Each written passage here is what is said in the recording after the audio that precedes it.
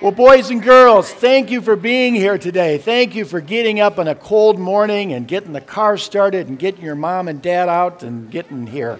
So we are so glad that you're here. Now, you know that we are here today to celebrate a great American. What was that man's name? Martin Luther King Jr. And you have a day off school tomorrow, is that right? To celebrate him and just in memory of him. Now listen. Did any of you get to see the little slideshow that was playing before we started the service? Did you know that 50, 60, 70 years ago and beyond, things were very sad in this country, very sad, that we tried to separate, we tried to segregate white people from black people, or really any people of color, any other minorities.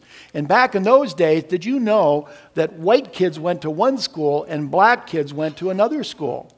Is that the way you want to live? I don't think so. I would hope not. Is that the way Jesus would like this world to be? I don't think so. Now listen, Dr. King was a brave man that helped bring all people together. And that's why we celebrate him, because he was courageous. Now listen, when somebody is brave, sometimes other people begin to get brave too. They catch that courage. I want to tell you not just about an adult, I want to tell you about a kid. A child, a little girl. Let's take a look at the screens here. Has anybody ever seen this picture? No. Mom and dads? How many remember this? This is Norman Rockwell's depiction of a little girl. You know what that girl's name is? Yeah. Ruby Bridges. Good. Let's say that together. Ruby Bridges. Ruby Bridges. Let me tell you why Ruby was courageous and brave.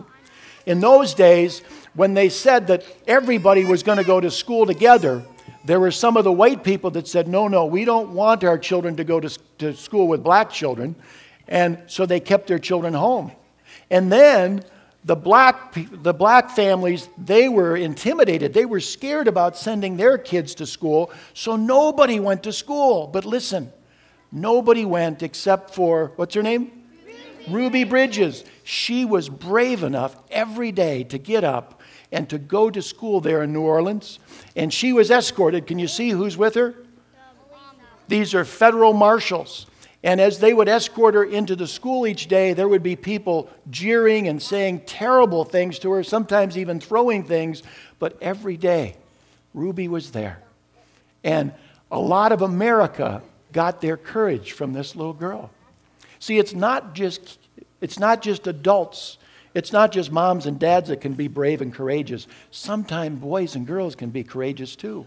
And you know what? Sometimes other people need you to stand up for them, to be there for them, to be there with them.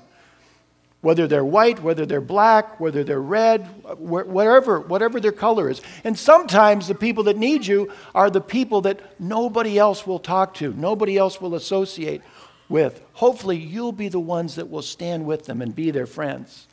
All right? Do you think you can draw courage today? From little Ruby Bridges? From Dr. Martin Luther King? From Jesus? Do you think you can live this way? Because boys and girls, sometimes we need to look to you to teach us as adults of how life was supposed to be. Let's pray. Will you bow your heads and fold your hands? And repeat after me. Dear God, thank you for courageous people. Not just adults, but even kids like Ruby Bridges and others that have helped make a difference in our world.